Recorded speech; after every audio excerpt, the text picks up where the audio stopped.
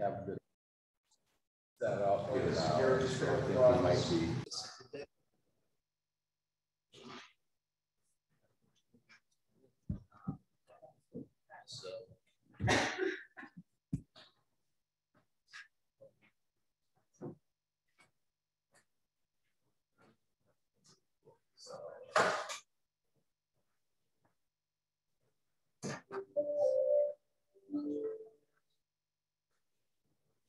Morning.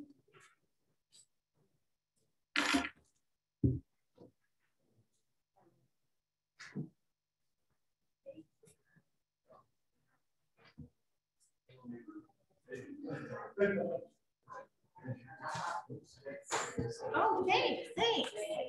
Good morning, Meredith. Can we see if you're on mute, Meredith? Yeah. See, just test. Sitting there when I came up to you. You guys sound good. Thanks. Oh, there you go. Good. We Good. So all I can see who's missing is Mike Orlando and Mike Neal. Okay. I think everybody else is here. what's the next one we're going to do? It's funny. You keep this in early. Can you see all of us? Yep. All right.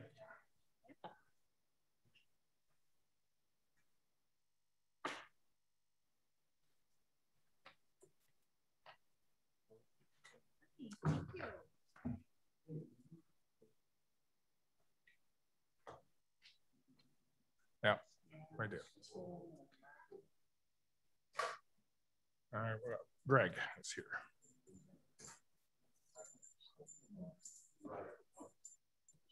She's been father-in-law to me, but I'm sorry. She said, no, I like him. I'm like, okay, good. All right, it's 8:02, Wednesday, July 14th. This is the meeting of the Downtown Development Association or Authority of the City of Adrian, and welcome. Just a little instruction on these mics that you have in front of us. The push is what turns them on, and I guess if you have a booming voice, I can sit back about this far and they can hear us on Zoom. But if you have a soft voice, you need to move forward here. 2 fists, is that what you're saying, Greg? 2 fists away. Have it pointed towards you, and that's for the people on Zoom, because we can hear each other pretty well. Same thing, you know. Thanks. All right, and all right, with that, Meredith, you've had roll call? I've got it. Yep. Good deal. All right. The green light. Can you hear me? All right. Drake said he could put it on rock concert level if we need to, but we'll hold off and go at this level for now. All right. In front of you, or maybe even on the screen over here, you can see you have the agenda. And just wanted to ask if there are any additions that would need to be made to this agenda. I would like to make that now. If none, I'll entertain a motion to accept the agenda as presented. So moved. Second. It has been, oh, there we go. Can I get first names? and seconded? I'm sorry? Can I get names?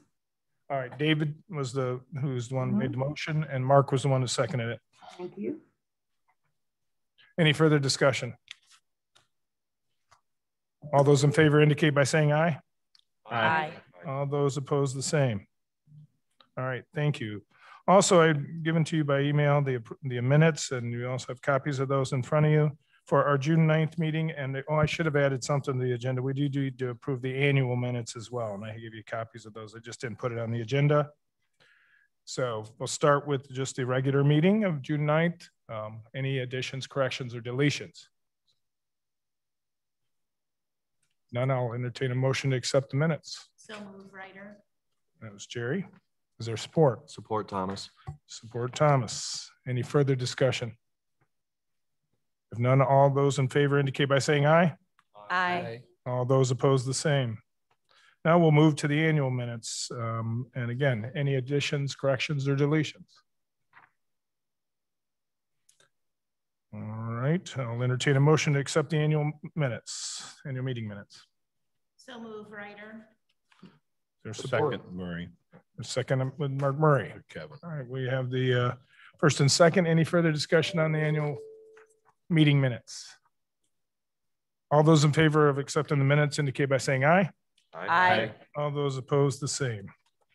All right, excellent. Thank you.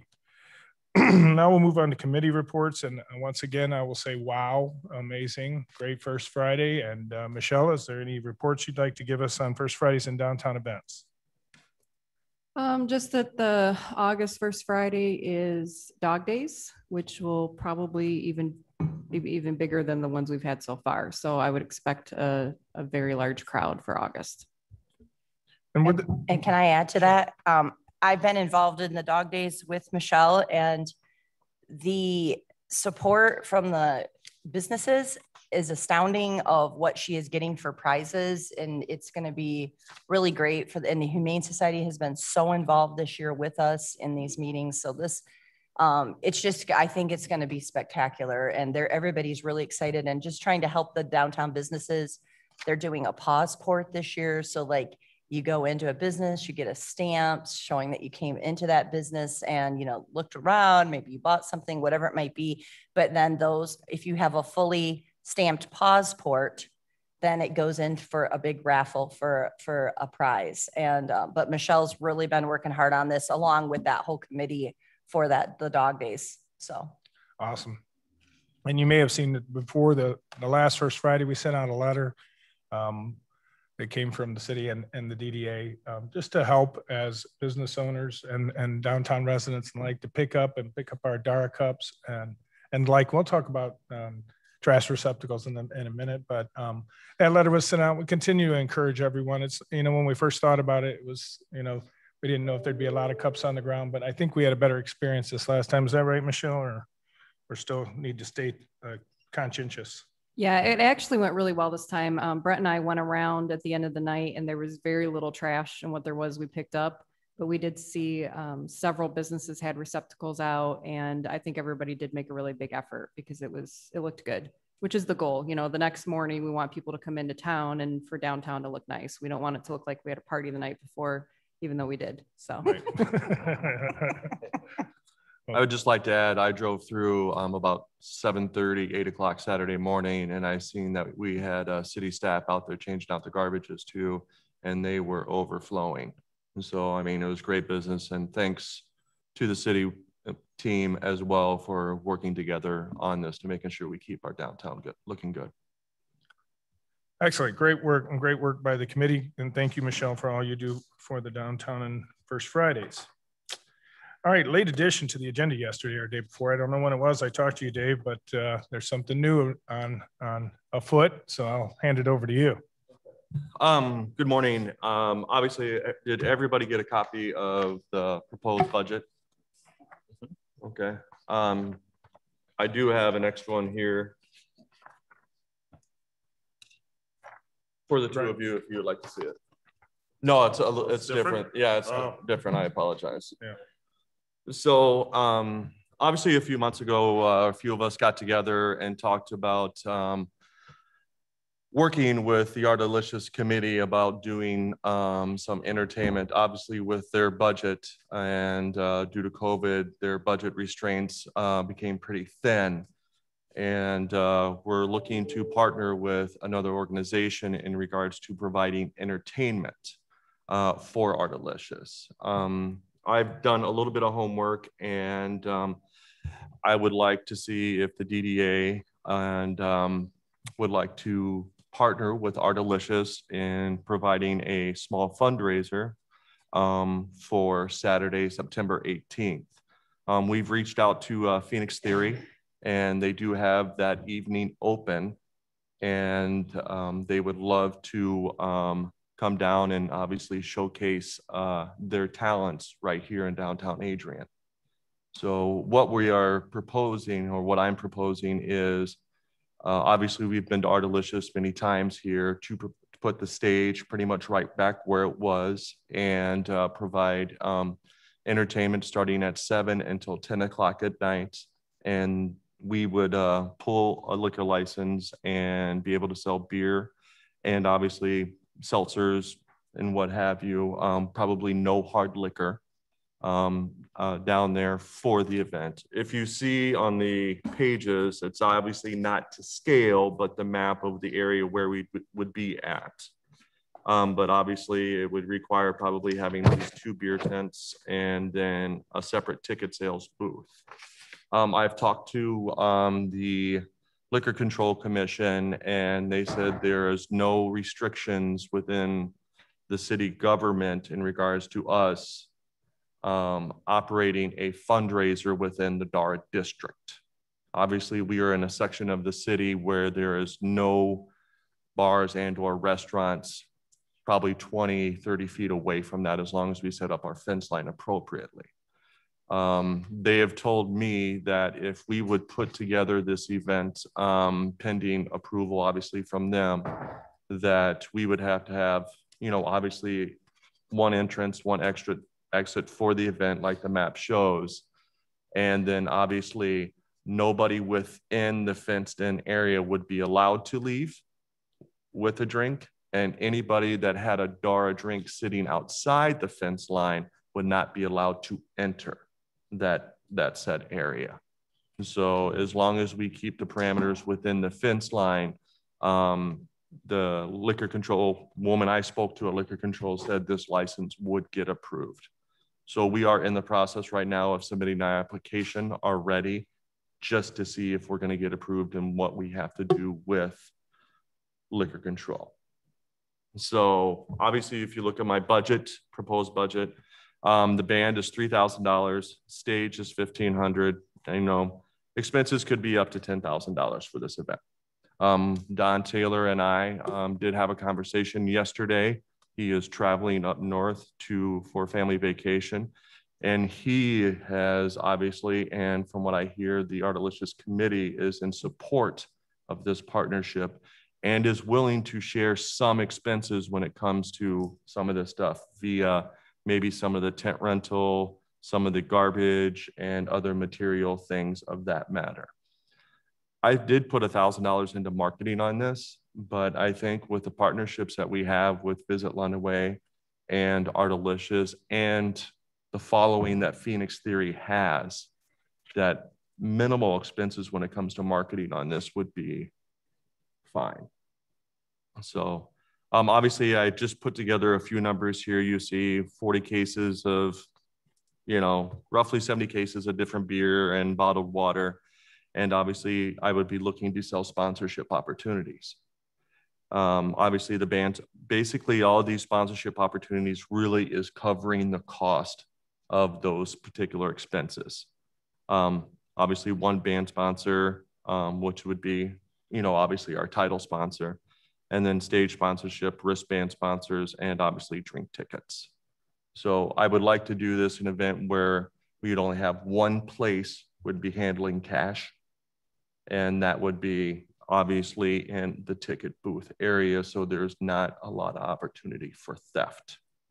I've worked a lot, obviously, with Blues and Brews group, where we've usually partnershiped with a bank to handle the ticket sales aspect of these things. And so that way cash would be safe and secure. So obviously I have a lot of relationships with Adrian College and there's, you know, their fraternities and sororities where I can get plenty of volunteers to manage the beer sales aspect, you know, the bartending aspect of things. But obviously, if you look at our estimated revenue from drinks and expenses, it's not a very, very big profit line, but I think this is something would add a great new addition to our community and would really help with the fundraising aspect of the money in, money out for our DDA and the Main Street program. This is something that we can put in the books for them to show money in, money out. Excellent. Does anybody have any questions? So Dave, some of these line items like materials and obviously marketing and so on and so forth, you'd see these as kind of the upper end of our potential expenditure on these, and it could very well be lower. It could, yes. Yes. Okay. That estimate is a guesstimate. Okay. I should also disclose Phoenix Theory is a former client of mine, and I would consider a couple of their members as friends as well. So I figured I should state that. With regards to the band booking amount, an additional piece of information which might be useful to know is that they do bring their own PA system generally, and it is a very good one. They have invested many tens of thousands of dollars into that. So to rent an equivalent PA system would not be cheap. So that is a decent value that's included in that round. I just have a couple clarifying questions. I think it's a fun idea. So it doesn't cost anything to get inside the tent, is what I'm seeing. No ticket sale. No. Okay, and then do we want to be seeking out these higher level sponsorships while we're out also fundraising from some of our key donors? I don't know how we go about that. Is it possible to have that online fundraising, you know, text XYZ to this number to keep this event free so that people who walk in, buy their drink, can support the event at $1, $5, $20 via social media or online platform giving? So that idea of many, many, many low-level donors versus, you know, what we're doing with our high-level donors. I think it would be at least worth a conversation about that. And you probably can bring in more money than you would expect by 500 people if that's the anticipated, it looks like. Yeah, that was kind of my estimate. And I think honestly, my beer numbers are probably low, but this is just what I had these guys put together, but I think we can actually sell more. And can you partner with somebody who has a liquor license in place and relationship with distributors, so you're not paying retail pricing when you purchase those things? Yeah. So yeah, I have obviously a great relationship with the guys from Budweiser. Yeah. And Mike has given me, distribution cost. Great. And that's what those numbers are at. And so I just really would, I think, push the idea of having people who participate support in some way, even a giant locked lucite bin drop, keep this event free, put your $5, put your $10. I really think people would support that idea. Okay. And the idea that we want to have these kind of events happening in the downtown. As we're selling sponsorships for this, would it be advisable to come up with some sort of a bundle that included maybe some drink tickets or some sort of an add-on, so that way maybe if you get a corporate sponsor, it's something they could use as a perk for a few employees to send downtown? Yeah, obviously we did that with Blues and Brews. Obviously, if you're one of our major sponsors, you got free VIP tickets and stuff like that. But obviously, if we sell a title sponsor, say to Culver's, and we're the band sponsor, and then we get 10 drink tickets or 20 drink tickets, and does that take away from our sales? So that is the give and take when it comes to trying to add value to that. With a couple of people I've spoken to in regards to this, obviously they want to know what else do they get besides stage sponsorship or ticket sponsorship. It's like, obviously we would let them have additional banners, on the fence line. And then obviously during the band breaks, we can do mentions and things of that nature. And obviously we would work with Phoenix Theory as well, making sure that they are, thanking our band sponsors, our stage sponsors alike, so we can have those conversations with them. When doing Blues and Brews for the last 8 years, the bands have always been very accommodating when it comes to those kind of things. Say, hey, just can you mention Culver's twice, in this opening, and those kind of things, for example. It sounds like you might already know somebody from Culver's who'd be interested in sponsoring this. Maybe I might know a guy. Dave, I have a question for you. Yes, sir. Blues and Brews, always a wonderful event. It's a pay to play event. At a couple of those Artalicious events, we had entertainment at the Armory. There's no charge. We struggled with the people that would come in. So there could be all sorts of people for free that are different clientele than would, come in for a pay to play. Yeah. And so I just, our experience was we were chasing kids around and there were some folks, who wouldn't have paid $5. And so my question is it not worth us charging $5 at the door, which is a nominal amount, won't keep anybody necessarily out, although it might keep a better control on the folks that are in there, as opposed to having anybody and everybody who could just walk through the door to go in. I'm just putting that out there. No. What we could do is say we can still serve cocktails during the afternoon, during our delicious. Say the event starts at noon, we open at noon, we can still have some background noise, playing, and then just serve, beer during the day, and then have it open to people want to come in, sit down, maybe eat, or just sit there and relax. And then say when Phoenix Theory starts at 7, we can close it at 6 and put somebody at the door, and 21 and over only, no children. And then that way it cuts out that piece, of that. And that way we don't, and obviously I think we should hire security. I think that would be an important piece, especially with Phoenix Theory. They draw a great crowd. It'd be nice to have, one person sitting at the door and just maybe one more just walking the crowd. The city has always been very, very kind, and they've always sent, police personnel for Blues and Brews. And I'm not asking the city to help. I am okay with us hiring some sort of security to making sure that this, we keep it clean, so. I think the point about a nominal fee to get in, even if the fee to get in comes with drink tickets or a drink ticket, just because you want people coming in who will continue to purchase. That's the only way this really works. Yeah. You discourage the people. They can stand outside the fence and hear just as well as they can inside the fence. Yeah.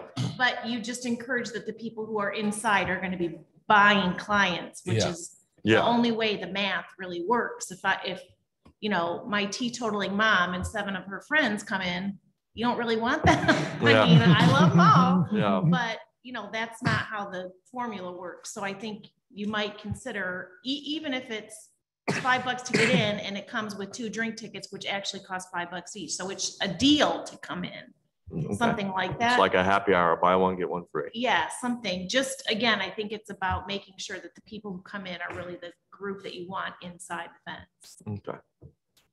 So or we can purchase a wristband to go in. Yeah, Mm-hmm. right. Because I'm pretty sure I got a wristband sponsor already. So we can have them purchase a wristband at $5, and you get a free drink. Yeah. And in that way, there's your entrance. Yeah. And then and like I said, we'll still have security at the door, making sure that you have a wristband to get in.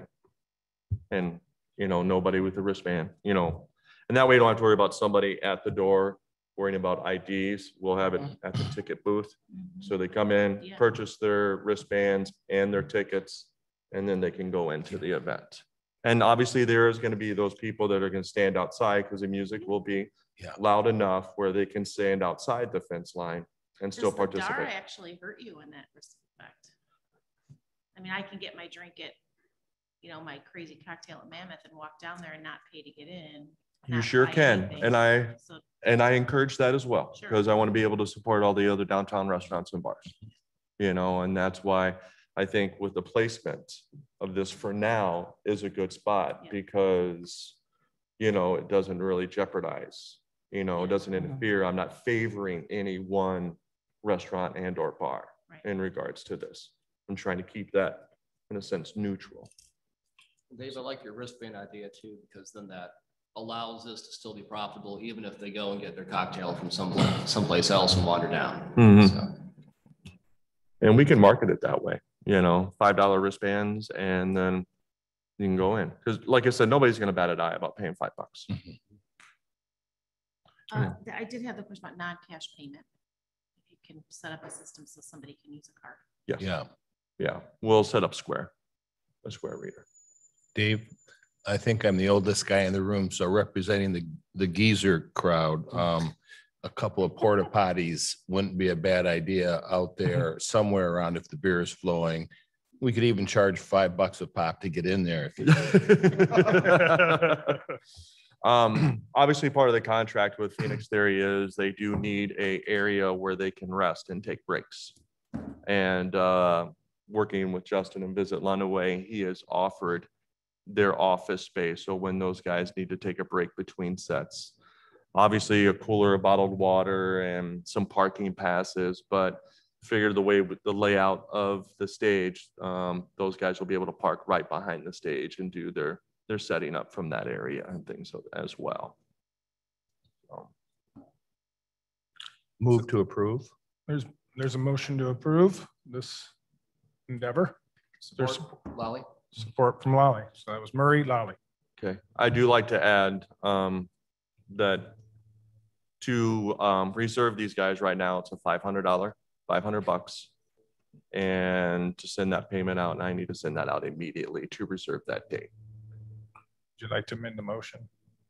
Just to add the $500 expenditure? Dave, how much do you want in the budget from the That's a good DDA? question.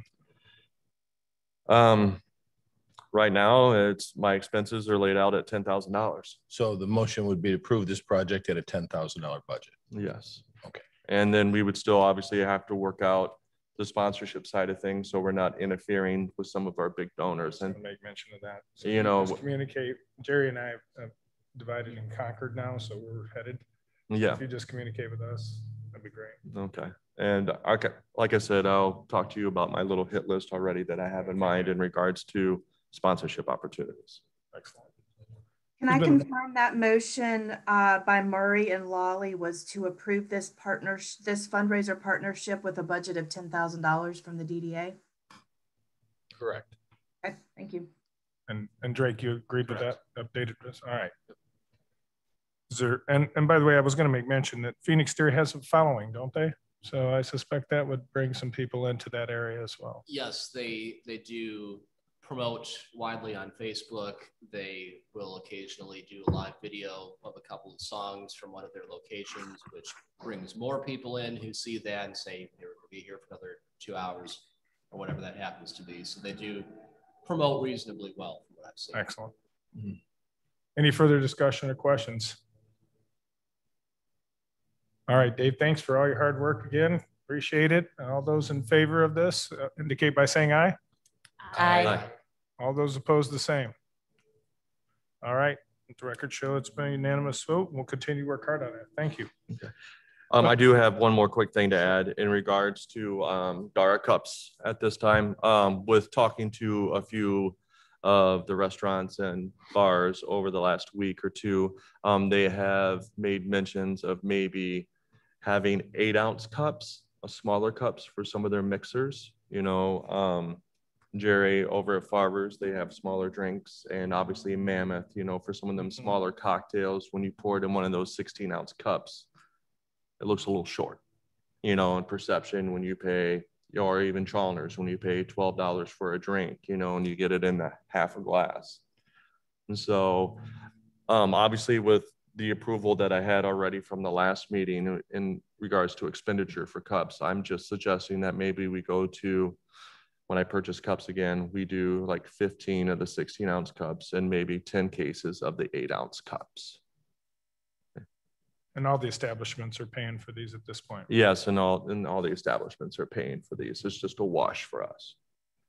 Anybody have an objection to that? Excellent. Thank you, David. Okay. All right, the Finance Committee report, Brad. Yeah. How about we'll start with the revenue expenditure report, which is the 2-pager.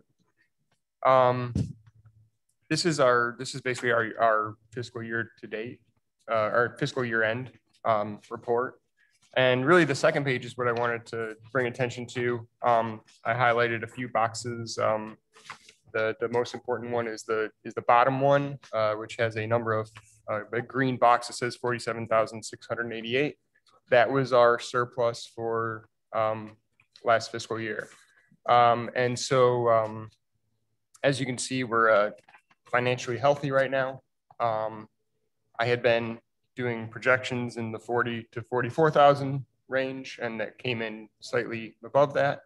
I think there were a couple expenditures that we did approve in that fiscal year that obviously haven't come out of that. Right. But as you can see, we definitely had a cushion there. I did notice one thing, which on the first page, about 3/4 of the way down, we do have a outdoor sculpture line item ended up going far past $5,000. It ended up at $8,190 for the fiscal year. So I may have to dig into that. I got this report last night at 6 o'clock. So I'll dig into that and figure out what, why it ended up being more than $5,000. But it does appear as though we raised $4,775 from that sculpture donations there. So we basically had the 5,000 covered. Just got to figure out why it was 8,100. The second page is our balance sheet, which is the one page sheet here. So we have two accounts, right? We have this the TIF fund and our regular fund. And if you add the two green boxes together, that's our current amount of money that we have in the bank. And so you can see that we are sitting at approximately $216,000, pending some of those expenditures, those small expenditures that were part of last fiscal year. So, we have a little bit of money right now. And we've been very conservative in what we've been spending on in the last several years. So we're in a very good position for Main Street director hires. We're in a good position to do some projects. Excellent. So Kevin, how much was raised for the arts? And by the way, thank you for all your hard work on that. It's fantastic. Last I had checked, it was just over 5,000. So there was 5 and 5, weren't there?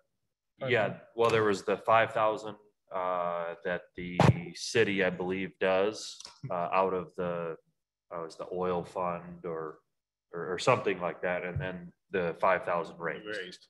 Excellent. So this must be a journal entry or something that needs to be done. Yeah. But again, thank you, Kevin. That was great outcome. And how was the unveiling? Oh, it was wonderful. It went well. Yep. Excellent. Yep, went very well. We all did a little posing and ribbon cutting. And, Kevin and I figured out how to use the scissors together. Superb. So, I didn't have it on the agenda. I forgot to, but I wanted to bring that up and say thank you. oh, very well. All right. Any questions for Brad on the financial report? Brad, thank you. All right. I'm going to entertain a motion to accept the financial report as presented. So move, Ryder. All right. Support. Support by Kevin Nyatt. Any further discussion? All those in favor indicate by saying aye. Aye. Aye. All those opposed, the same. Again, Brad, thank you. All right, I'm going to hand it over to Mark Murray for a little discussion on what we're up to for the King Christopher project, or just where we're at. Sure. So I think the large picture is that between the city's community economic development director and the executive director of the DDA into the future, being able to inventory and stay on top of what properties are available for development and in the context of a plan that we might have to try to attract certain types of businesses into the downtown area. It really behooves the DDA to be aware of what's happening and to have access to some inventory, and then particularly to partner with the city on that we say, here are some properties we have and here's how we're trying to develop those properties. So we bring in the Adrian Tecumseh Chamber, the DDA, the city, and then we're working all on the same page along with Lenawee Now to try to attract the type of businesses that we want to have here. And that I know in the Main Street program is an important aspect of how we need to move ahead. So with that, it came to all of our attention with the Howard Hanna sign on the Gene Christopher lot that that property is right within the DDA and in the city, and we ought to be able to investigate that and to see what some options might be for that. So with that, we've had a meeting with the land bank, and in talking to Martin Marshall, they're willing to work with the city and or the DDA on some use of that property. One thing that they're concerned about is because they had to foot the bill for the removal of the buildings, there is a tax capture incentive for them to keep ownership of the property until such a time as it may be redeveloped, at which point they can reclaim some of the funds that they expended to take the building down. So with that, they would be open to some kind of a lease arrangement or what have you. Of course, we can't speak in advance of making a proposal to them. Right. But they sounded that they're willing and open to hear from us and to work with us on some arrangement where there may be we control the property for, until it gets redeveloped, at what point then we'd have to work out how that would be with them. So what I would hope for from here, that we have a committee on the DDA to talk about that, and we've had a couple shots at a meeting. But I think more importantly is to perhaps have a motion for the DDA to have a committee involving some city staff or the mayor, someone that we can start to say, is there a reasonable partnership that we could have for the next 5 or 10 years on utilization of a piece of property in the downtown that wouldn't have a building on it necessarily, but would it be to our advantage to utilize that for Artelicious or some eventual development? So I think, we're wide open at this point.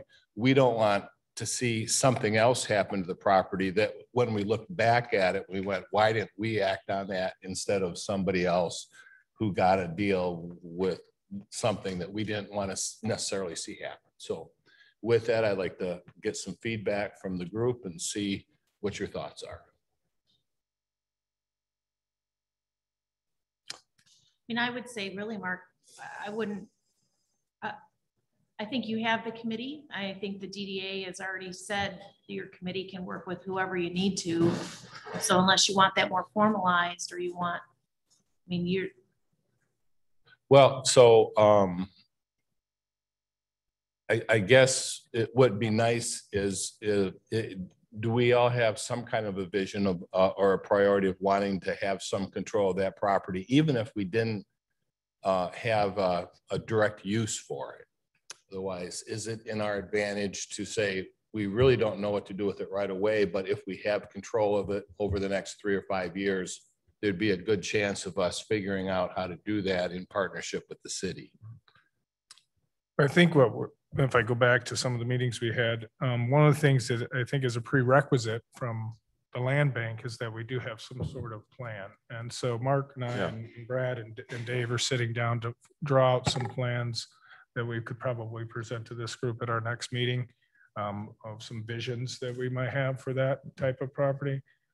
Which it could be very versatile and flexible. Could change from the season to season or however we want to change it to make it more of a public place, public space kind of thing. But yeah, if there's no resistance, I guess, I have set up a committee, as you can see on there, is Land Acquisition Committee. Margaret Noe, I and Mark have been doing that, and hopefully we just maybe Angie, you could participate if you would like to. And we just want to work closely with the city so they know what we're up to on that. But yeah, if there's no resistance, we'll keep moving forward as a committee. Mark, thank you. I would want to encourage you to look at other properties in addition to that. The Telegram site seems,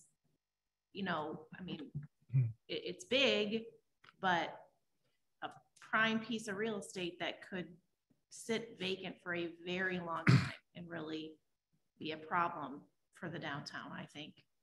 Well, I want you to know that this committee is going to accept responsibility to look at every single thing, and we're trying to begin the process of doing that. And so you're right on that needs to happen not only that property, but any other property that would fit in. So we are trying to start doing something that we haven't done in the past. And so it'll take us a while to get this kind of ramped up in partnership with the city to be sure that we're working together closely with the city on every aspect of this. So it involves a number of people coming together and trying to be sure that it does move ahead.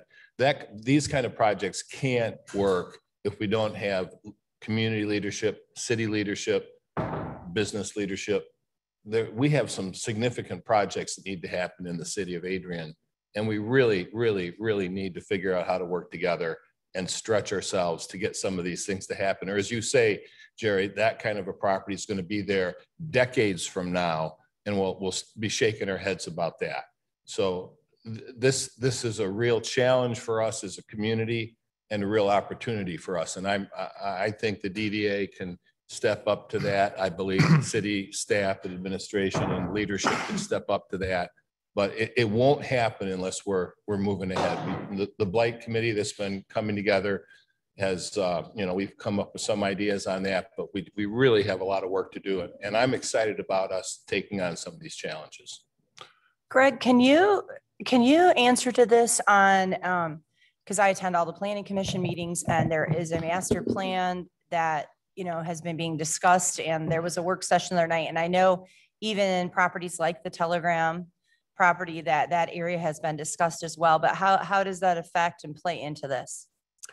Well, so the master plan envisions, just back up, the master plan lays the policy level vision for land uses, amongst other things, including in the downtown.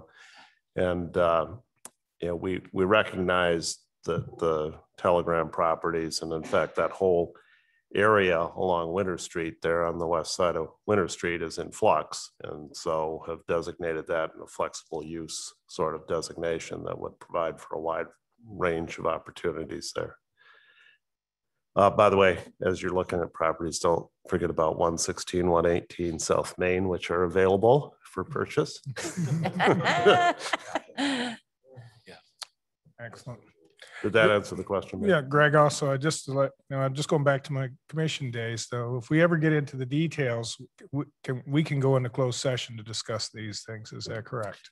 If you are negotiating about purchase of property, as I recall. Yeah, because that'll be important if my we ever assistant get that is close. making a suspicious face at me. Are we the same as a public body when it comes to land acquisition? Yeah. Yes. Yeah. You're governed by the same rules in the Open Meetings Act. Thank you. Okay. All right, Mark, thank you for your diligence on that, and we'll continue to work in that area. Any other questions for Mark on that? All right, Jerry, beautiful flowers. Yeah, it's amazing. The rain has some of them are like, holy smokes, the land rainforest downtown. So we will be setting a date for the first week in August to do some trimming and cleaning up of those. The flower pots, some of them I'm going to try maybe hit myself the next day or two. So look for that. We could use some help when we do that. And some conversation about the holiday decorations. The Adrian for the season's budget with the city is essentially spent. So additions to that may need to come. If we want to expand what we're doing for the holidays, we'll probably need to come to this group. But we may keep things relatively the same and work towards having a Main Streets director in place to help us with the full vision of the look and decor of the downtown. Is anyone aware if the trees in the park are happening again the holiday season? Is a question. You mean in Comstock? Correct. Yes. And with back to formal tree lighting event taking place? Yes, that's the hope, as long as nothing funny happens like another pandemic. Right. Yes. No, that is the goal for sure. Okay, great. That's helpful to know. Thank you. So that's kind of just the update on decorating. Any questions about that specifically? And I'll talk about parklets. No, thank you for your work on that. Appreciate it. And then parklets have been a bit delayed, unfortunately, just the timing, you know, my tech director being totally free and able to build those ran into, by the time designs were completed and everybody was on board, he was building sets for Croswell shows. But he is starting in earnest. I just have some questions about where he's planning to build those in very small sections so that they can be put in place and taken out very easily and not need a giant forklift or something to move them each season. So as sections are finished, I'm hoping to talk to the city about the warehouse, or what I call the warehouse, where he might store them while he's in process, because that work is starting. Excellent. All right, thank you. Any questions on that? Thank you, Jerry. Mm-hmm. Emily, website, social media. Yes, so I sent out I replied all to that email, and I sent out some of the reporting analytics. So just a brief synopsis of those. We had 4,456 Instagram impressions in the last 30 days, which is pretty good. I'm sorry, Emily, I just had a question about that. Is that a DDA or is that Visit Lenawee? No, this is the DDA Instagram page. Yep. We are reaching about 310 accounts per post right now. And we currently have 634 followers, which is up 8.3% as opposed to where we are today in June. On Facebook, we have 21 new Facebook page likes. We have 57 new check-ins and 1,043 engagements. Total likes, we have 2,751. So for these last 30 days, we've had 1,000 engagements, 18 link clicks to the website, and we're reaching about 798 people. Next, were there any questions about the social media analytics? Okay. So next, I just have a brief update on the consumer behavior study that we're partnering with Adrian College, and Visit Lenawee is also part of that. So I get to represent both. I'm pursuing that with Dr. Christy Winkles, an associate professor and department chair of the communication of arts and sciences there. So we're partnering on the project to get some preliminary consumer behavior studies for the downtown area region. She runs, they call it PR Rush Creative. It's a pro bono PR agency run by Adrian College public relations students. They're conducting a college-age consumer behavior study during the 2021-2022 academic year. The focus of the study will be finding out where students shop and what age groups need to come downtown to eat and attend entertainment events in Adrian, with, again, a specific focus in the downtown Adrian area. We're seeing initial questions and ideas right now from downtown businesses, and a brief summary or a survey was sent out to those businesses. And we're going to follow up with them for additional information from them per our timeline that we've kind of sketched out on details of what they've tried so far for marketing to the college age demographic.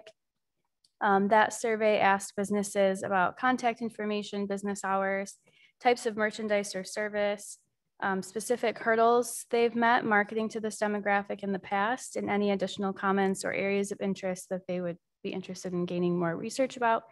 The students get back on August 27th, and so work will begin shortly after that. The timeline for this project is as follows. So in September, there'll be a follow-up with those downtown businesses, and we'll design a focus group and questions to recruit for the focus group. In October and November, that focus group will meet. In December through January, we will transcribe the focus group data and share with downtown businesses and with the DDA. In February and March, we will design a survey based on issues and questions that arise from the focus group research, and the survey will be promoted on social media platforms in April and May to hopefully be sent through campus email, both at AC and at SHU, to increase response rates from students. And then in April and May, we'll push the survey online and on campus to get a decent response, and scope of the survey will be larger than the focus group, the initial focus group, and it will include anyone in the area 18 to 23.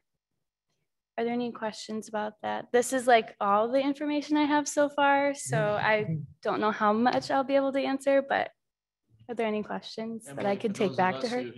Drank less than their full 2 pots of coffee yet, would you mind sending that via email so we can reference back at that survey timeline?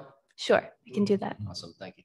Emily, the Town and Gown Committee would love to partner in any way on that. We meet quarterly and involve folks from the school and the community. So I got some information on that from Adrian College, and I think it'd be great to, if you could plan on either attending or sharing that with the Town and Gown Committee. I think they'll be great partners on that process. Great, I'll make note to send you an email. Thank you. Yep. Any more questions for Emily? Emily, thanks for your work. I think half of us don't know what you said, but that's all right. We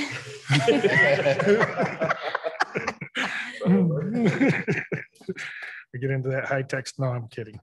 Anyway, all right. Now we go to the organization committee. So the mayor, I, and Drake, and who else was there? It's just us at that point. So we interviewed Devaney Rosebrock, who was a great applicant. She's a Buzz Cafe owner. And we also have interviewed Jeffrey Rising, who put in a late application right at the last moment there. And so we did a quick interview with him. Excited that he wants to be, he's interested. And Devaney came to the table first. We had a great conversation with her. We had a great interview. I think we all enjoyed her energy, and she has a lot of background in event planning. She was also with the Croswell for quite some time as well. So she knows the beat. And so I think that, if I'm not mistaken, the mayor's going to recommend Devaney to begin with, and that'll go to the city commission for approval. So the process we've been going through is our committee goes out, interviews, we give our recommendation to this group, and this group makes a motion to accept that as a recommendation to the commission. So. And Dave, you'll enjoy. She really likes fundraising. Like, she kept talking about it, and we're like, who likes fundraising? But she really likes it. We're like, good. So you've got a partner there, Dave. Motion to approve, Devaney. There's a motion to approve Devaney Rosebrock. Is there support for Ryder? Is there any further discussion? Awesome. If none, all those in favor indicate by saying aye. Aye. Aye. All those opposed, the same. All right, team keeps getting I'm stronger. sorry, who made that motion? Was that Mark? Mark Murray. And Ryder support. Yep. Got that. Mm-hmm. Yep. Great addition to the team. Very excited. Love to see this group just continue to get stronger and stronger. So I think she's going to be a great addition. All right, fundraising committee. This is what I'll sort of run with here. Jerry and I met, and we've sat down and looked at our big stakeholders in this area, and we're going to meet. We divided them up, and we're going to meet with them individually between now and sort of the end of the month to get some pledges at the bare minimum. We're coming up on the deadline for Main Street on the application itself, and so I'm just going to go into that. So I pulled out the application from 2018, and I highlighted it and spent time and hours at home looking at every single answer. And it does need rewritten in detail. I've already begun the process. I've already begun the process of inserting all our names. There's population things they need. They need businesses. They need all kinds of inventory for this application. And Michelle's been helping me out. We've had a discussion about that. And so I'm breaking it down. Now, my anniversary is July 28th, and I'm taking Lisa to Traverse City. So this has to be done by then because it's July 31st. So I'm diligently going after it, but I'm pleading for help today for those, and I'll send out a copy of what I see with all the highlights on it. And I think some of wordsmithing needs to be done as well. There's a history of Adrian, which I went back and said, is that the right way to read that? And I think there's some certain things in there that I saw that, like, does the DDA have a formal plan? Answer was no, and which I couldn't believe was on there. And does it have goals? And the answer is they have no goals at this time. And that was 2018. I guess I should have read the application before I went in and presented at that time. But this is looking back, I'm like, wow. Anyway, so there is some business inventory that we have. I was thinking about talking to Brenda Rigdon because she keeps track of every little detail when it comes to building inventory that we have. But I'm going to send out an email after this with this application. If any help you can give me in various sections of it, it'd be great. I need a little team effort. We're coming down to the finale here, and that application needs to be in. It goes in a 3-ring binder with dividers and everything. The one online is somewhat arduous to try to work with because you're trying to type in these little boxes that disappear and I can't see it. So I'd rather do it old school and do it the way they ask with a 3-ring binder. So, you know, here we are at July 14th and we got about, 10 days. I love editing, so okay. It's anything my way. All right.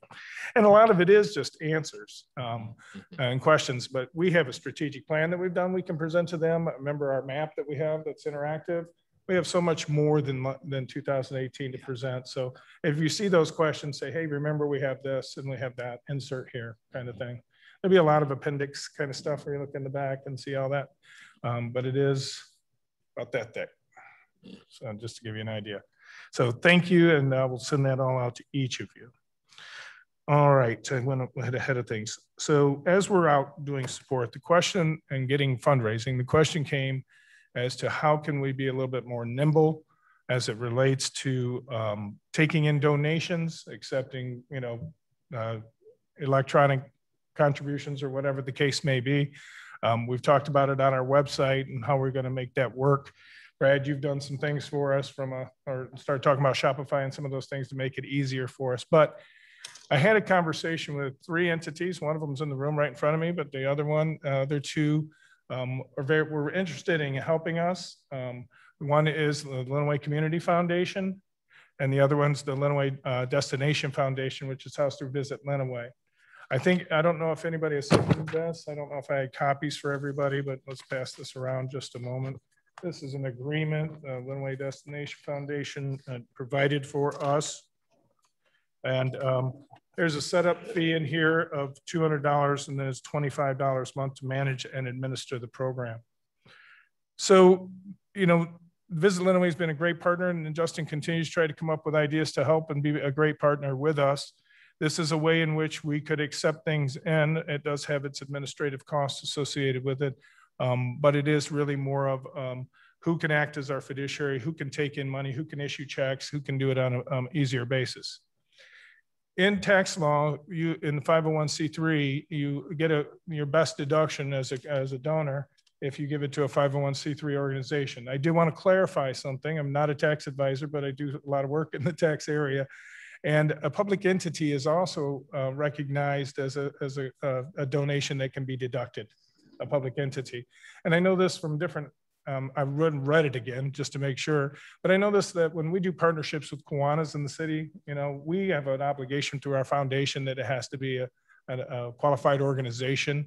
And lots of times we get stuck on that 501c3, but just remember that you can give to your local city government as long as it's done for public purpose and they use it for public purpose. And then it is a qualified deduction.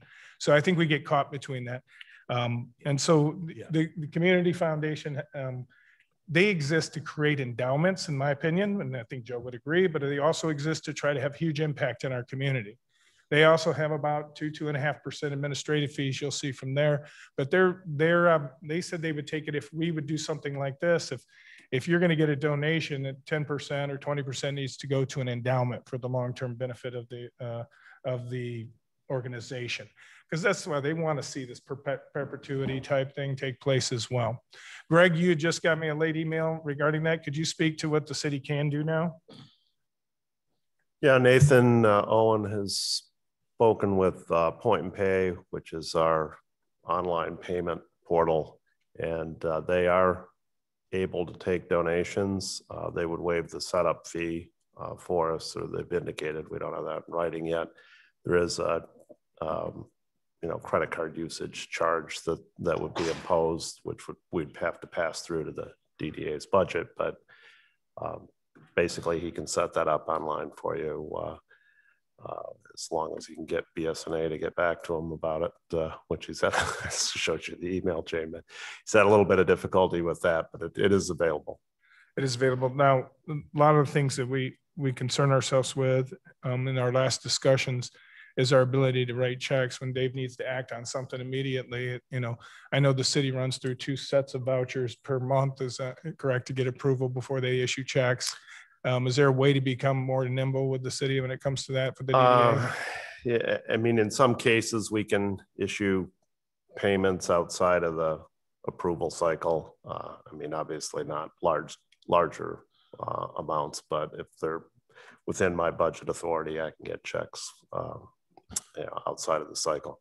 Mr. Chair, why couldn't we be the more nimble one with our checkbook and not try to lay that at the city's feet? I mean, couldn't we, when necessary, write a check and then submit for reimbursement if we did that? Or no? I think we could. The problem we've had is we do not have a tax ID number. We're not it's sort of odd to me, but we do not have a separate tax ID number as the DDA. I don't even know if we go into the Main Street program, whether or not we'll absorb and adopt some sort of tax ID number. So you can't open a bank account without a tax ID number. And that's been our problem. So that's why we have to either work through the city or through some foundation to be able to work accordingly. Yeah, we've handled you as a subset of the city on our books, of course, and we do your banking for you. You've never been set up. You are an authority. Theoretically, you could be set up separately. The question, that always comes in is, what are the controls? We have controls set up within city government that keeps the funds safe. When funds are being held outside of city government, we get nervous about that a little bit. Understood. Is there a way to allocate a $10,000? No, we're never going to be able to really issue checks on our own through the city. I just don't see it. I can't figure out. We would not be able to have a checkbook and you guys would fill your audit. I mean, it seems like there must be precedent set in communities nearby us. We can't be the first DDA to be questioning how to do this. And we see a lot more nimble activity happening, DDAs within our county, but also outside. I mean, I'll make a couple calls on that to some other groups to see what happens there. But at this point, having a tight relationship with the city is wonderful because it doesn't put it on our shoulders. And we don't have the capacity at this point. I mean, down the road, we may be stronger and able to do it, but as long as the city has the fiscal controls on that, I think we're really lucky to have that at this point. Maybe in the future, we'll want to have something else, but right now I like having a professional overseeing those funds. Well, as you say, there's a lot that goes into it that you don't necessarily see, including the audit, which if you had your own separate accounts, you would have to do every year. Right. Until you have an administrative structure set up to handle it, professional administrative structure set up to handle it, my recommendation would be keep it with the city. Greg, how does it work for smaller expenses that are, what is it, $6,000 that city employees have a certain amount of discretion with? How does that work with your reporting and your budgeting? Well, it's just a matter of whether it needs pre-approval by the city commission and or competitive bids. 10,000 is the threshold that, administratively we can handle up to 10,000. I mean, we just evaluate it to see if it's in the budget, frankly. If it's in the budget, then it gets approved. There wouldn't be any way of setting up some sort of a sub account with an expenditure cap on it for some of these small incidentals like Dara cups, for example, and then looping that in with some of your existing auditing if that was just a small budgeted line item for quick expenses. Well, there is a budget line item within the DDA's budget, and I think it would include those kinds of items. And so any of those things, if we were holding those funds, could be submitted to the city and we would issue checks or POs or whatever was necessary to accomplish that. And that doesn't necessarily line up with the 2 commission meetings for voucher approval. If it's under the 10,000 and they come from us through you, can it be issued in a more immediate fashion or? Well, like I say, if there's a need for it to be issued urgently, we can do that. Okay. up to the limit. They still show up on the vouchers, right. But in some cases, those checks or POs may have been issued. All right. When I first purchased the Dara cups, I purchased them with my credit card, and I got the information to you and submitted to Greg and his team, and they had a check issued to me in 2 days, which was very, which is appreciated. But we were in a rush to get those cups here, so that's why I just pulled the trigger ahead of time. One thing about doing that is you don't take advantage of the tax exempt status of the city. Okay. Tax exempt. So the cups, I mean, it might have been minimal, Oh, I see. but over the course of purchasing, you know, yeah, 100,000 cups, there's some tax implication there. Yeah. But Michelle had her hand up. I don't, sorry, Yeah. Dusty, I don't know if you saw her. So I can speak to that a little bit because with First Fridays and our movie nights that we do, we have a lot of, we're taking in sponsorship money. So we're doing a lot with bringing in sponsorship money and then paying it out. And Nathan and Steve have been really good about, like we have a separate account right now set up just for the Dog Days First Friday stuff. So as that comes in, we can track what came in with our sponsors and what's going to go out and where it's going. Same thing with the movie nights. We now have a movie revenue account. So we can track what we bring in from our concessions, our sponsors, and they're really good about, like for this week, I have to get a check so I can get change for our concession stand. And, I'll have that today so I can go get change. So as long as you keep them in the loop with communication, they're able to, cut checks pretty quickly and set up the accounts you need. They just need to know what you need in place, but they're pretty flexible. With that said, could we have and connect with Drake? I guess who's doing the honors? Brad, for our website and that giving button that we have, the donate button. Would we be able to connect that software with that? Yeah, I mean, just coordinate with Nathan Owen, and he should be able to hook you up. All right, excellent. Thank you, Greg. Okay, thanks. So no further action with the Community Foundation or Visit Lenawee? No action with the Community Foundation or Visit Lenawee. But again, I appreciate them. They're ready to help both organizations in a great way. So, but this is a no cost option. Yeah. We hear all the other benefits that go along with it. We probably should stay the course. So, yeah. All right. I've received 7 applicants at this point in time for the Main Street director position. We left it open-ended as the recommendation of this group, just hoping for some more and more applicants. Greg could attest to this. It is a very difficult environment to be attracting employees at this point in time at the 50 to 60,000 level. But we do have a lot of, we have some interest. There are a couple locals and there's quite a few other names that have come through. Like I said, 6 or I think we're up to 7 in total. So again, I don't remember who I appointed to the interview committee, but we're starting the interviews immediately. So anybody want to be a part of that with me, I would really appreciate because I've hired, Ashley. Well done. Well done. Good move. Good move. I could use some help on the interview process. If you don't mind. No cut down. I'm teasing. You married well too. So I'm married up and I got a great assistant. Your volunteers for that at the last meeting were Elliot, Ryder, Lolly, Orlando, and Heath. Is that all good still? Everybody? Yeah. Excellent. Yes. And me, Thomas. And Thomas then. All right. All right, I will get that scheduled. Now I'm turning red. Anyway, I'll get that scheduled. I'll get that scheduled with all of you, or Ashley will actually. So look for a doodle poll. All right. All right, the other thing that we need to get done for the application is not only do we need the support and the financial support that we're talking about, but we need those letters. I've given you examples. I'll send another email follow-up today of any organization that'll just say, I support it. And even if it's $10 or if it's nothing, just to have them sign it.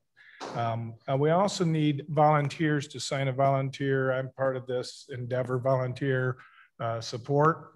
And as you look around and look at what's happening with First Friday and to all the other activities, when you think about who you know at schools and everybody else that's being a part of this, these are all volunteers. We almost forget sometimes that we have a lot of them still. We want more, but we have a lot. So if you're thinking about volunteers that you know where you've been doing something and they've been a part of, get them to sign that volunteer letter too. because I'd like to have a stack like this when we go in. Now, I've been in touch with Lee, Lee, I forget her last name for a second. And she's given us, I think it is Young, details that it is confirmed July 31st is the deadline. They will, if they select us and say, hey, we want to start the process of seeing if we're going to accept you on the select level, they will come visit our community first. And they're going to come and talk to all of us and ask us questions and be at one of these meetings. And some of their people will be here. And they'll look at the community and the whole thing. Then we're going to be asked to come up to Lansing as a group and as many people as we can take up there and do our presentation or our road show, if you will.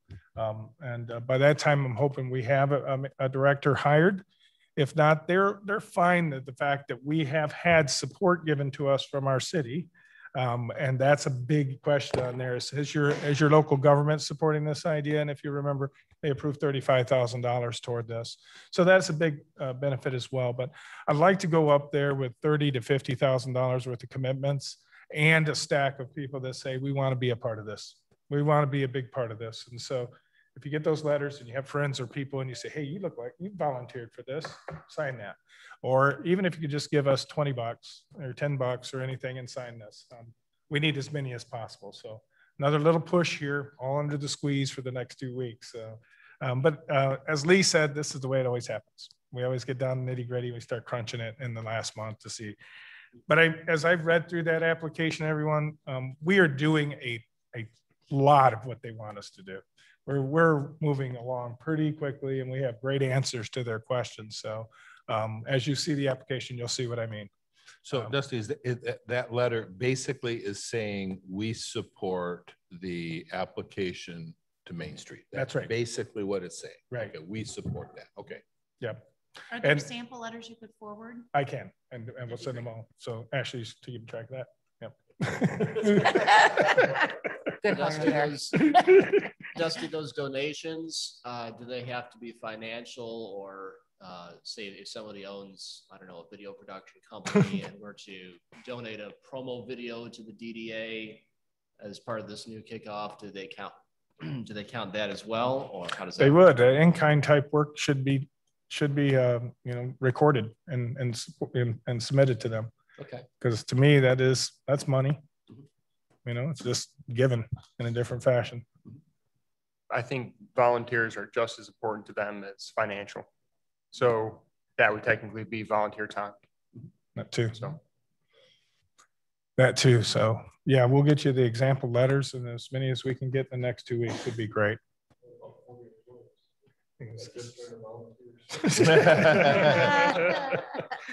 Did you hear at the beginning of this meeting, you said it's being recorded?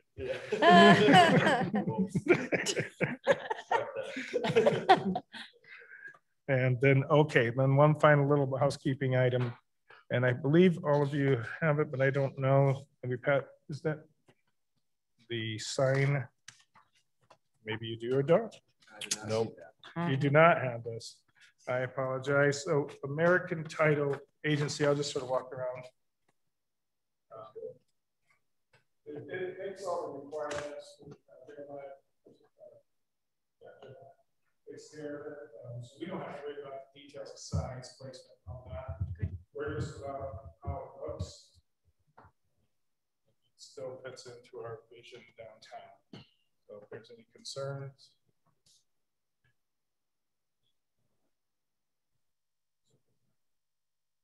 There's up. Oh, there we go. She put it up.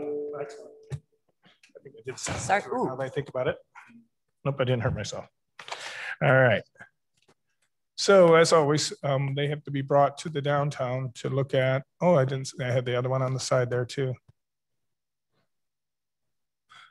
Building looks a little different color now too. Mm-hmm. And then if you guys see those LED lights that are out on the side of it, that's something.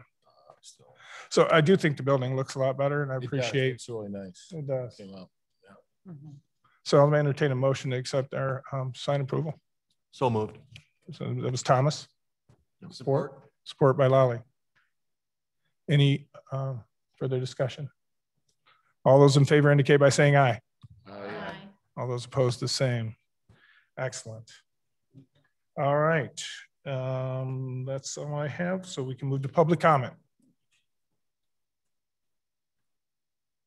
Anybody from the public that would like to address this body?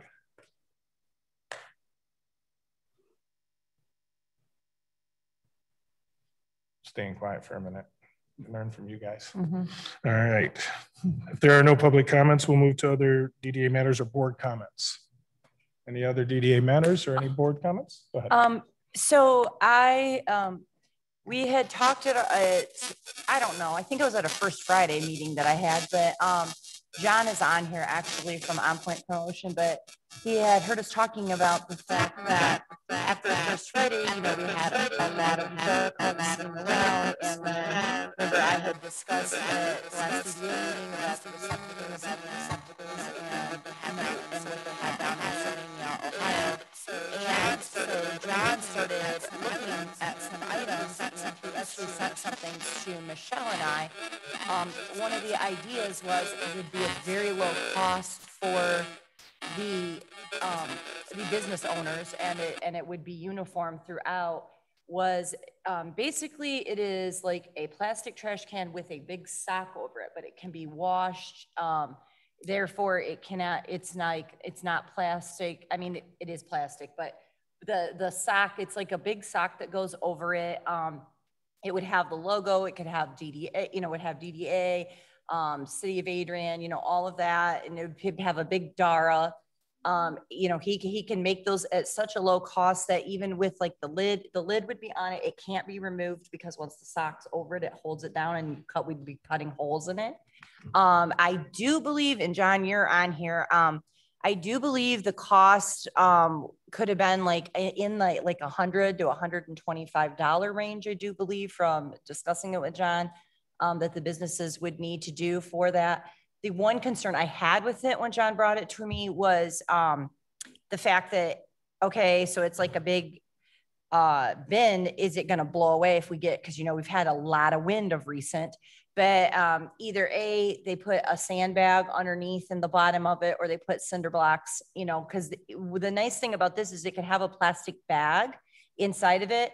They can take the sock off, lift after the event, take that plastic bag out, put a new plastic bag in, so that they're not having to clean them out constantly and things like that, because you'd have that bag, and it's a lot easier for that recycling to have those all contained that way. And it was a very low cost option from other things he was looking at, and it's not permanent. So obviously, it can be moved when needed, as opposed to anything that's like permanently put in there. And, if a business changes or whatnot. It was just an idea he had been researching and thought that was like one of the lower costs and nice looking. I don't know. I just throwing that out there from, discussing that with him. And I know that we had looked at, different options for how to make these receptacles be uniform, across the board. And, my one thing to him was I wouldn't want white because it would show all the dirt and stuff. And he wasn't thinking white at all, like our, like royal blue, kind of sticking with the theme, navy blue, something like that, but in those blues, and having, those out there, and then they would all know what those are because you'd see them, in front of every business. But I did, Dusty forwarded me the email in regards to those things, and they do look appropriate, especially possibly when we are doing special events. Passing on that cost might be a challenge to some of those businesses, I think, and we might get some resistance to that. I did have a conversation with Michelle afterwards in regards to what this past First Friday and how things looked and things. And we started having the conversation about how we could, there was a one point in time money earmarked for recyclables in downtown Adrian and then recyclable trash cans. And some of the placements of our trash cans within our downtown are not in the appropriate places. Mm-hmm. So I would like to work with the city and the DDA if we form another committee and try to look at the possibility of bringing recyclable trash cans into our community. And maybe there is some grant funding through the state or through the Main Street program that maybe we can look at trying to partner with the city and trying to bring recyclable, make our community a green community, more or less. So I would like to look at that as well moving forward if the DDA is open to that. I know, you know, going back to those containers, there's responsibilities, taking them out, putting them out. And I know Michelle and her team on First Fridays is thin enough already to manage placements of those when we're having these those events. And also, is those downtown businesses going to put those trash cans out? Are they going to store them, or is the city going to store them? And those would be some of the logistics that we would need to work out. And so, and obviously after last First Friday, things looked really great thanks to the partnerships of, you know, with the city, you know, their personnel coming in on a Saturday morning and picking up garbages and things of that nature as well. So you know, I'm open to those ideas. I think the trash cans were neat, but I'd rather see something more sustainable for us moving forward. So if we put in these recyclable trash cans, that's anything that's recyclable would go into those, right? But I think we can still work with the branding effort with the city of Adrian and the Dara district and the downtown develop it, you know, the DDA and things of that nature. We can still work on some branding efforts and see if there's any money out there that we can get funding for it as well. So that would still encompass the whole Dara Cup thing. It'd just be more than just the Dara Cups. It'd be all recyclables then. Yes. And then it would be a city effort to empty those the same as the rest of the trash. We might be able to get some grant funding in to cover that cost. Yeah, because I think there's some placement issues now. And I just say now because we've created the district, you know. So I think, you know, when you get to the edge of Maumee or our church in South Main, there's nothing down over there, you know, in that corner. You know, on the other side of the YMCA building, it's about, you know, 30, 40 feet up, more closer to get growing. And maybe it needs to be down more towards the corner. I don't know. I'm not a trash placement expert, you know, but I bet you are. Well, and one concern I've had about, I know that, you know, that was part of the DARA stipulation, you know, they need to have a receptacle out there, you know, but the thing that I've noticed is from the past, you know, few First Fridays, even just I was out and about Saturday night and walking downtown, is that people, they're not going to stay in front of that establishment. It's very rare that they do. They're going to walk around. And so I'm thinking, especially now that you just said that, thinking ahead to Comstock Christmas Tree Walk, when that starts to hit, or any event down that way, there isn't anything, because by saying that it has to be in front of that establishment, that doesn't help then, because you've walked away from that. Exactly. And I think that's why at the very first Friday, well, in June, when it was one of the big ones, it wasn't the first one, but at that one is where we really noticed the cup issue. But honestly, where I was picking up the cups wasn't in front of one of those establishments. I mean, it was near Chalmers, but it wasn't right there. And so I do think that could be a problem. I see what you're saying, that they need to be more spread out throughout that whole DARA district and that area, because, you know, in general, but especially for those DARA cups, because people are walking. That's exactly what they're doing, which was the whole intent of the DARA district, to get them walking around. But if it is sitting in front, they're going to have to walk back, unless, you know, they're going back for another drink, but they'd always have to walk back to those establishments. And that's where our challenge is. Once you start walking, say I'm going to the pizza bucket to get some food, and it's like, well, there's no trash cans down there.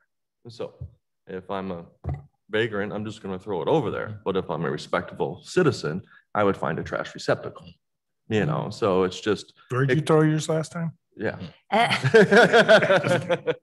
So I think, you know, we just maybe I try to figure out a way where we can find better placements of the receptacles that we have. And obviously, like you said, if we're placing those out there, we got to get a sandbag and a brick, and, you know, it's kind of labor intensive. But we can figure out a way to put permanent structures up that are, you know, secured to the ground or heavy enough where they won't blow away. And it makes our community look, our downtown, cleaner. And obviously it shows us that we're a green community as well. Yeah. I think those are the steps that we need to kind of look at moving forward. I think as well, we should look at a budget next year. Yes. Fairly significant dollars in support of this so that, you know, we can't lay this at the feet of the city. Agreed. You know, Agreed. we're the one got to be that this. partnership. Yeah, Yeah, you got it. Dave, the beautification branding committee would be happy to work with you on that. nice. John, thank you for your work on that as well. I think the branding opportunity for that is even on maybe even our own trash cans. I really like the look of them. I can just see our DDA logo, the DARA logo, City of Adrian's logo, all of us, you know, utilizing that to have some branding opportunities as well. But thank you for your work on that. If you guys will just sort of come together and see what we can figure out. Any other comments from the board? Yes, Mr. Chair. We have a new community development director, Angeline Lawrence, and we really want to be sure that we're welcoming her into our community and getting to know her. So in that regard, we're having a casual meet and greet this Thursday from 4 to 5 at the Adrian Armory Bravo Room. Please stop by on your way to and from, say hi. You know, as we bring in people to help our community, we really need to reach out to be sure that we're building relationships with her so that she's comfortable in moving ahead and feeling like she's a part of our community. So please encourage anyone else to come by and say hi, shake a hand, and welcome her to Adrian and help her get comfortable with the faces and the names. It's always difficult to do that. It's an important part of her job to get to know us and us to get to know her. So please try to do that if we can.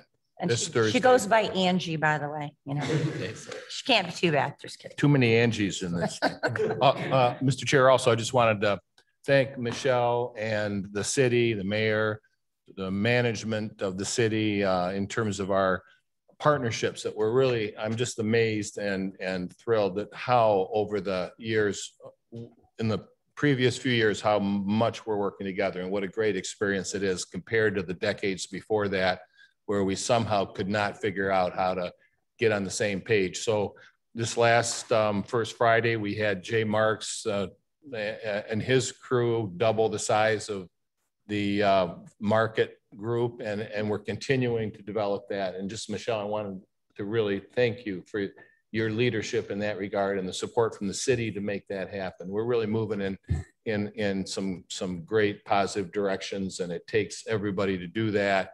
And I just can't say how thrilled I am to see our city coming together in partnership. It's just great.